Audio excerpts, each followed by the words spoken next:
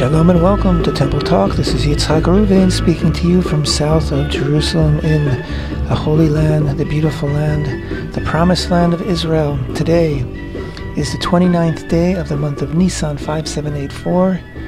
It's May 7th, 2024. This evening is the beginning of a 2-day Rosh Chodesh celebration. Rosh Chodesh, of course, meaning the new month.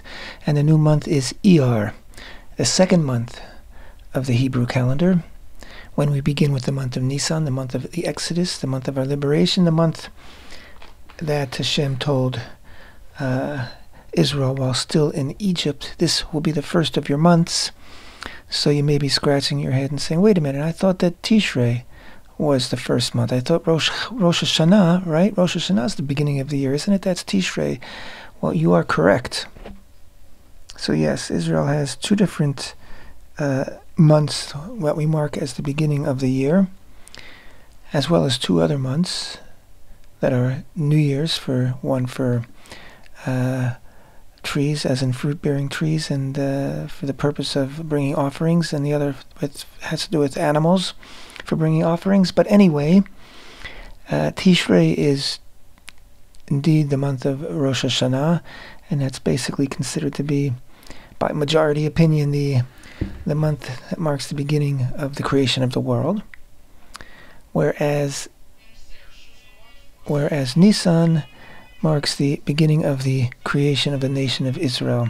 So they're both supremely important to us, and we mark them both as a new year. So anyway, Iyar is the second month, or the 8th month, however you're counting. It is the second month that Israel was out of Egypt. And one of its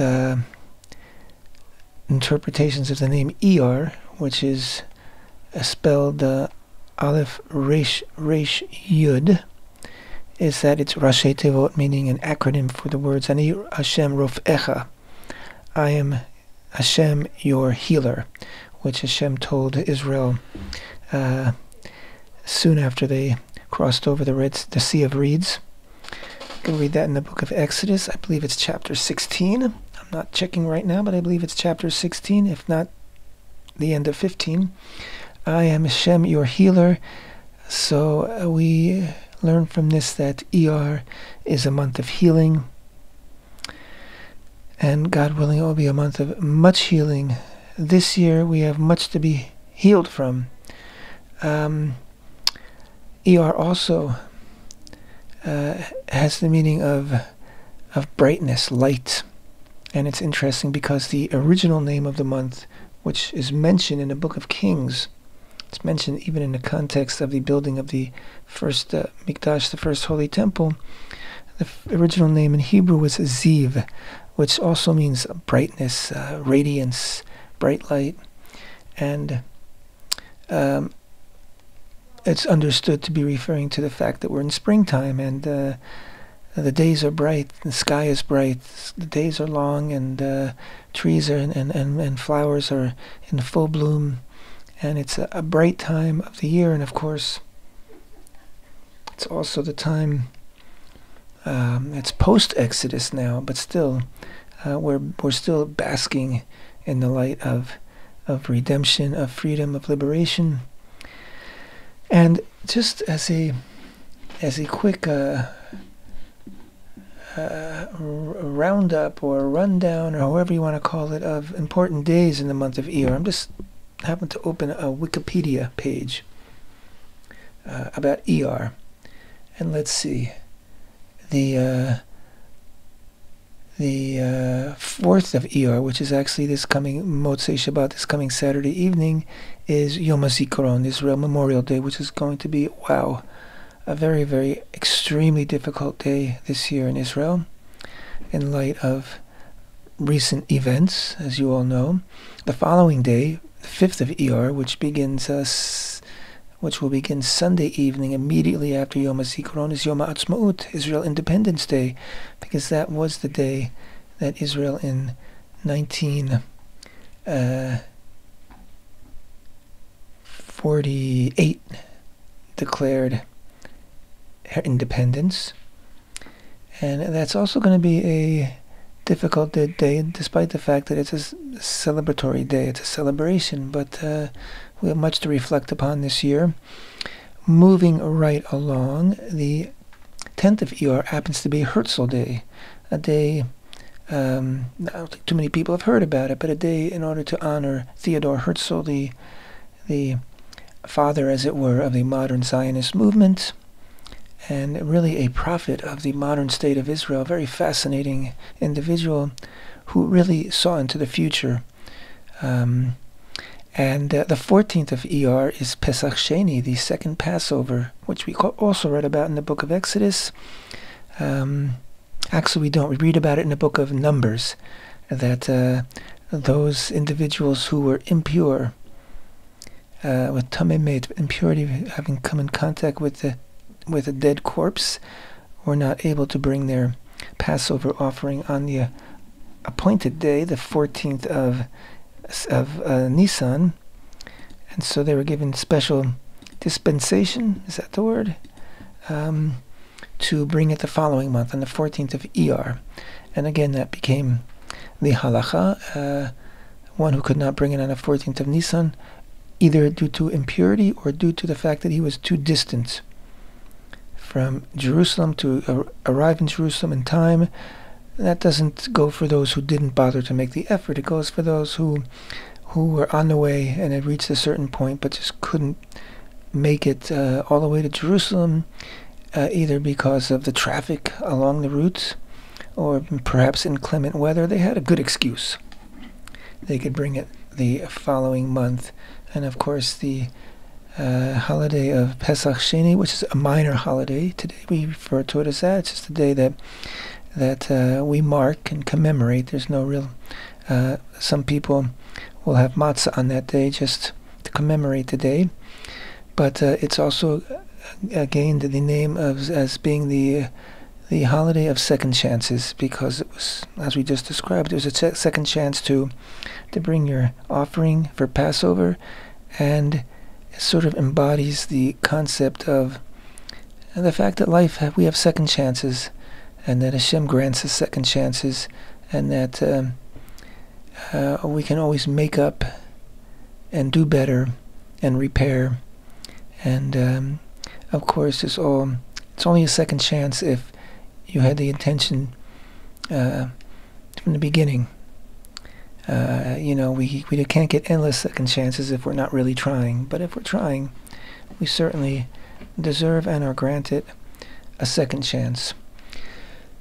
The 18th of Iyar is Lag BaOmer, and that is, of course, the 33rd day, Lamed Gimel being the Hebrew letters that are the equivalent of 33, Lag BaOmer, 33 day of the counting of the Omer.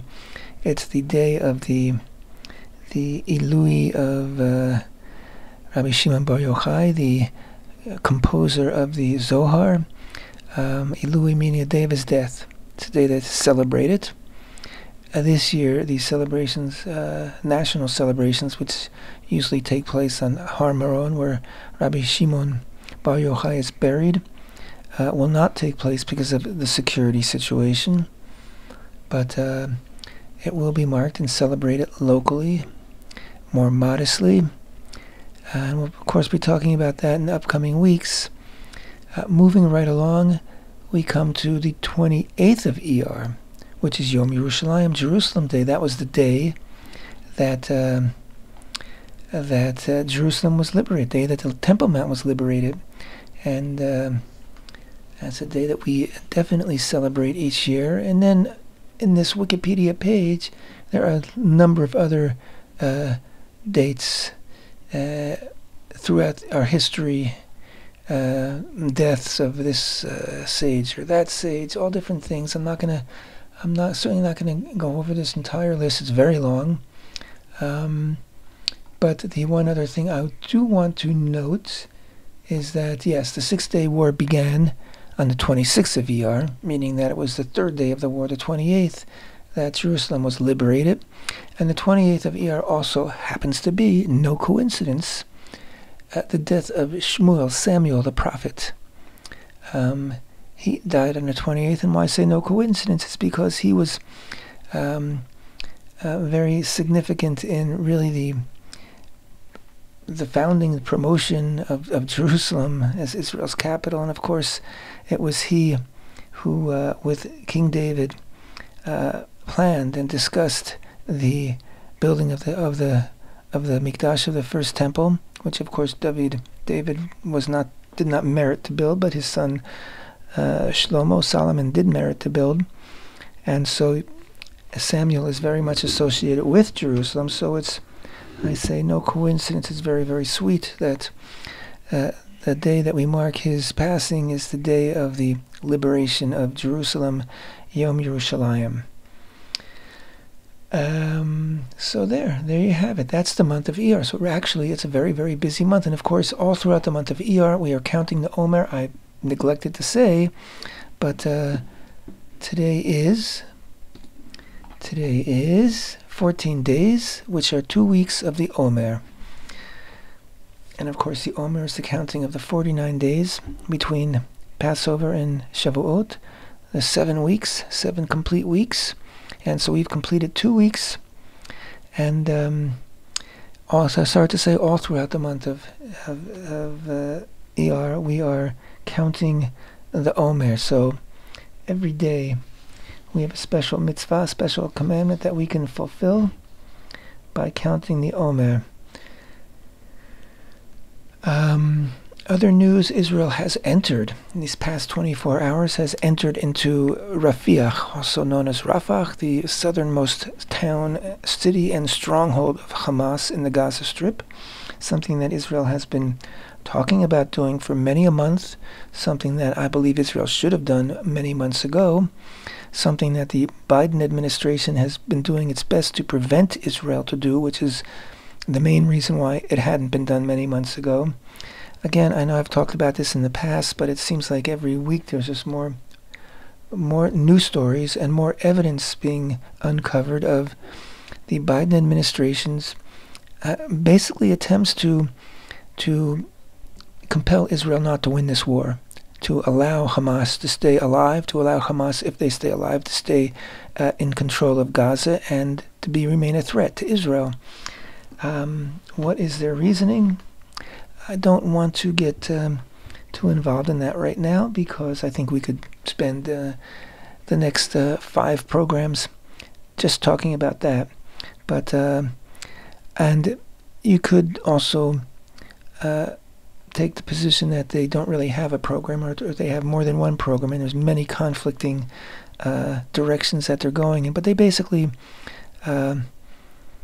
they'll support Israel in its defensive efforts, but in an offensive effort, they have basically said outright, we're not going to support you, and there's all sorts of threats, implied threats and real threats, and all sorts of attempts to block Israel from proceeding, and all sorts of underhanded things going on. It's very unpleasant to see the United States government treating an ally in such a manner, and I know that there are many Americans who feel the same way, and I know that there are many American politicians who are also speaking out against the way America is treating Israel. You have to wonder who the Biden administration really wants to win,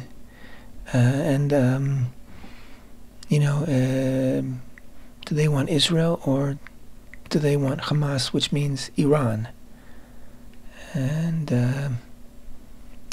it's very sad, very, very sad. It's very, very sad, very frightening what's going on in the United States. And I read the news, I read the polls, and I want to believe that the polls are correct, that the vast majority of the United States citizens are supportive of Israel, and certainly are not supportive of Hamas, and understand that Hamas is a terrorist organization that has committed mass murder, committed genocide, really, has committed mass rape and brutality and torture, etc., etc., and that the despicable actions and behavior that's happening on universities in the United States and in cities in the United States only represents, God willing, only represents a very, very small minority of the Americans. And it's becoming more and more clear, as I should say, our suspicions have been verified, that much of this is agitation from the outside. Much of the agitation and participation certainly are not college students, and many of them are not even legal citizens in the United States. And many of them have been organizing and preparing for this for months and months and months ahead of October 7th. So they've been waiting for the opportunity, or maybe they knew what was going to happen. And we're preparing for that, and also who's behind it in terms of the funding is coming out. And I'm hearing now that many of the organizations that are funding these encampments and takeovers of public buildings, etc., are the same people who are funding the Biden candidacy. So it's pretty despicable. It's pretty discouraging. It's pretty disgusting. It's vile. And I really hope and pray that the good, decent people in the United States, the good, God-fearing people in the United States, the good people who want what's best for all, will rise up and show yourselves and make yourselves felt and heard in what's happening in the United States. Speaking of which, God-fearing people and people who only want good for other people, let's talk about Parashat Kedoshim, which is this coming Shabbat's parasha. It begins in the book of Leviticus, chapter 19, verse 1, concludes chapter 20, verse 27. It's a relatively short parasha, short read. And the word Kedoshim means holy, it's plural. Kadosh is the singular, and it is the overriding theme of this parasha. And we're going to read the first few verses in Hebrew, then in English, and then we're going to discuss what does it mean to be kadosh? What does it mean to be holy? Certainly as the Torah understands it. So here we are, chapter 19, verse 1, book of Leviticus. Vayedaber Hashem el Moshe lemor.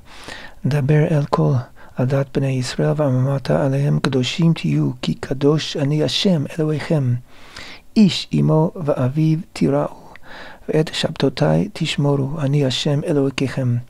Al tifnu el האלילים ואלוהי מסכה לא תעשו לכם אני השם אלוהיכם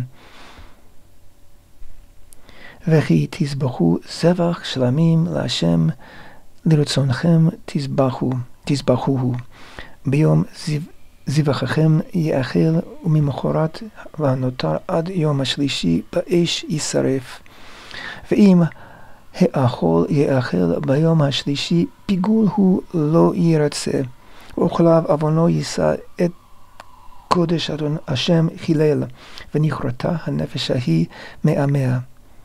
Okay, we'll stop right there. And now in English, Hashem spoke to Moshe, saying, Speak to the entire assembly of the children of Israel and say to them, You shall be holy, for holy am I, Hashem, your God. Every man, your mother and father shall you revere, and my Sabbath shall you observe. I am Hashem, your God. Do not turn to the idols and molten gods shall you not make for yourselves. I am Hashem, your God.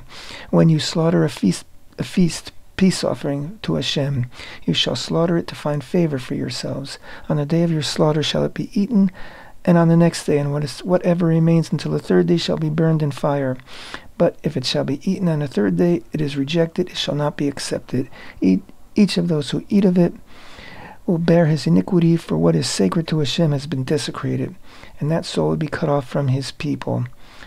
Okay, I'm going to read another verse now in English. When you reap your harvest of your land, you shall not complete your reaping to the corner of your field, and the gleanings of your harvest you shall not take.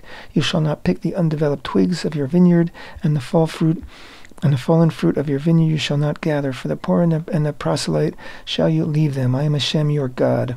Okay, goes on and on. There's a lot of sort of one-line mitzvot coming up. That's all potpourri, as it were, but there's a constant theme running through all of these different mitzvot, and that is, I'm Hashem your God, and you should be holy. And what's that all about? And of course, the most famous of all of the commandments in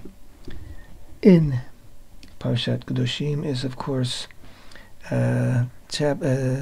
verse 18, and I'm just going to read it first in Hebrew and then in English.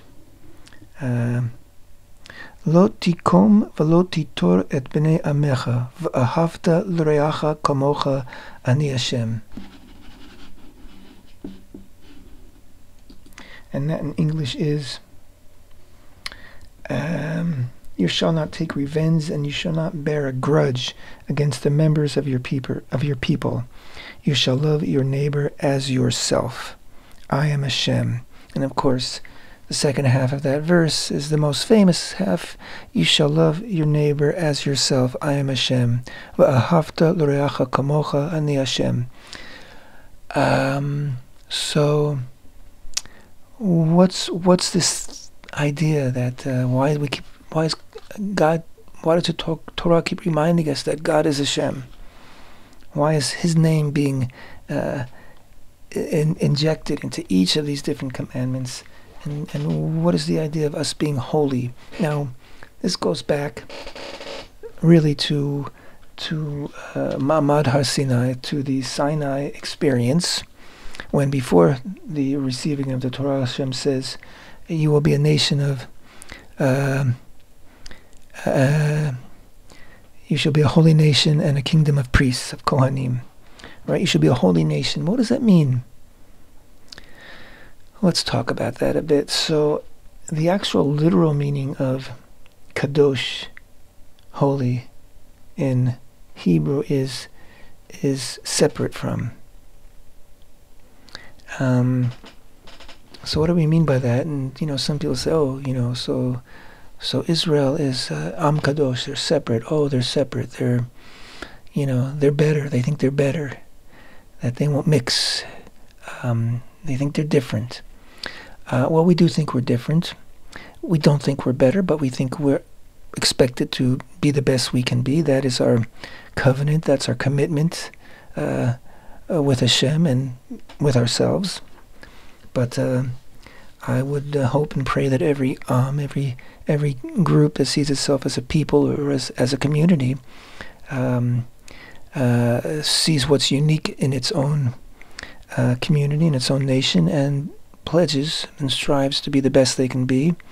And I think that every nation, every people, every community should have that which they think is unique to themselves. We're all created in the image of God, which means we're all unique, because God is one. So there's not a plurality of images of Hashem. We each reflect a different aspect, perhaps, of our understanding of Hashem, of our realization of Hashem, but that we're unique, and peoples are unique, and they should be able to express their uniqueness without feeling that there's anything wrong with that, or that by being unique you're somehow disparaging other people. Every nation, every person should feel the uniqueness that God has blessed them with, and work with it and develop it. And that should be, I would think, your life's project, to discover your uniqueness, discover what your purpose is, and to strive your very best to realize and fulfill it. But Kedoshim also, as I started to say, we get our kadosh. God is kadosh. God is everywhere but distinct, but separate. God is here but not here. God is here but we can't touch, we can't feel, we can't see God. God is the epitome, as it were, of kadosh. And so when God implores, basically commands us to be kadoshim, he's saying, be like me. Be holy, for I'm your God, am holy, right? That's exactly what we read at the very first verse. Say to the children of Israel, you shall be holy, for I, Hashem, your God, am holy. Well, how much can we be like Hashem? That seems like a very tall order. But to have that holiness that Hashem has, the answer is to allow Hashem to exist within us, allow Hashem's presence to flourish within us, because that's the holiness.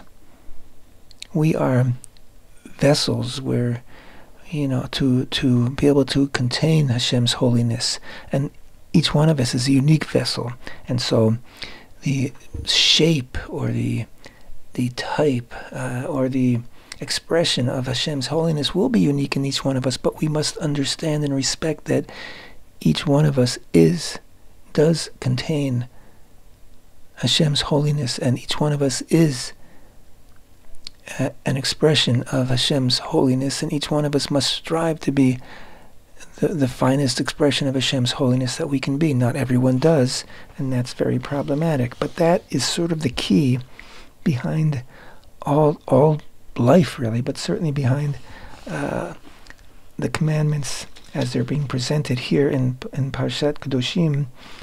And again, the most famous commandment, and the one that really embodies this the most, is you shall love your fellow or your neighbor, depending on how you want to translate, as yourself. I am Hashem. So, people say, well, a couple questions. How can you be commanded to love? And what does it mean to love your neighbor as yourself? What does it mean to love yourself? I am Hashem. So, actually the answer to all those questions is in those last three words, I am Hashem, or in Hebrew, the two words, Ani Hashem. I am what you share. I am what you have in common. So you can love yourself because you embody an aspect of me, Hashem. You embody an aspect of my holiness. And that is something that you should love, because it's unique to you, it's precious to you. It's only you, it's a gift that God gave to you for your lifetime. And it's unique. It wasn't given to anyone before, and it won't be given to anyone again. It's an absolute unique expression of Hashem that is yours to cherish, it's yours to express, it's yours to develop, it's yours to share. And the person standing opposite you also has within him a unique expression, a unique aspect, a unique reflection of Hashem's holiness.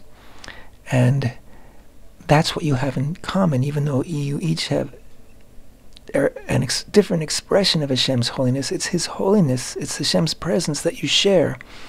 That's what allows us to love one another. And that really is the big secret here. And when you look at it that way, you really get a different perspective on all these different commandments and why we have commandments. Every commandment is a way that we can express our connection to Hashem and our connection to one another.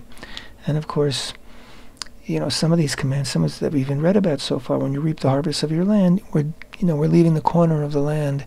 Some of the harvest we're not gathering, so that the destitute, the poor people, the widows, the orphans, the strangers in the land can all come and be able to gather from it and have sustenance for themselves. That is an act of goodness that we're commanded to do. What a wonderful commandment, that, commanded to do something that's going to not only help and enhance the lives of others, but it also enhance your own life, because it's giving you that ability to connect. And that really is what makes us complete people. God said it's not good for man to be alone, so he created woman. The idea wasn't simply that we would all find our completion, our perfection, as it were, by finding our partner for life, but also all of us. We all need to connect. Man needs to be a social animal in order to fulfill himself, and in order to become a society or a civilization that can be its best. And when those things break down, and people feel isolation, and people aren't reaching out to one another, and people are turning off from one another or rejecting one another, that's when civilization, that's when society begins to break down. And I feel and I fear that is much of what's happening in the world today, at least the Western world, that there's a turning away from one another, that we've been taught, the Western world has been taught that, there is no God, there is no Hashem, there is nothing binding us all together. There is no inspiration that holds us together. There's just science. And science is facts. Science is material. And science is amoral. There's no good or bad in science. It just is. And so, the world, which has been for, well over 100 years, a few hundred years, certainly in the past 100 years, an accelerated dependence and obsession with science. Follow the science. We follow the science, and the science, yes, it can give us facts, and it can solve lots of problems, but it doesn't give us direction. It doesn't give us moral direction. It doesn't give us the ability to see and distinguish between right and wrong. And that's a problem, because when people are brought up and raised in such an environment, they are raised without, and if they're raised without a traditional